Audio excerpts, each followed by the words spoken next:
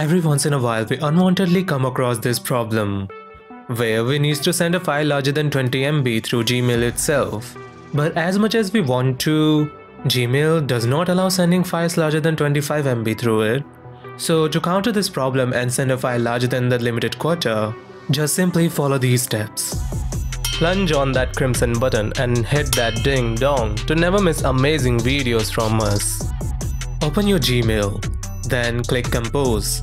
Now write the recipient address and the subject, the usual mail stuff. Now here, click on this drive icon. This will open a new small window externally. As you can see here, your My Drive is showing now.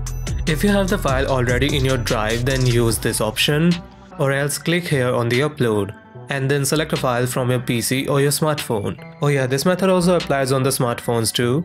Now after selecting the file, you can see this will only transfer the file as a drive link.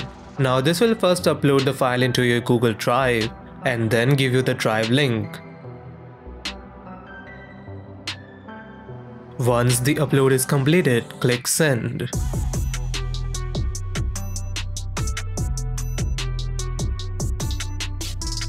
As you can see that I have this message sent confirmation here. So now if I go to the mail ID where I send the file, then here you can see that I have mail with the drive link to the file, which is larger than 25 MB. I hope that you understood that how you can send larger files using this method through Gmail.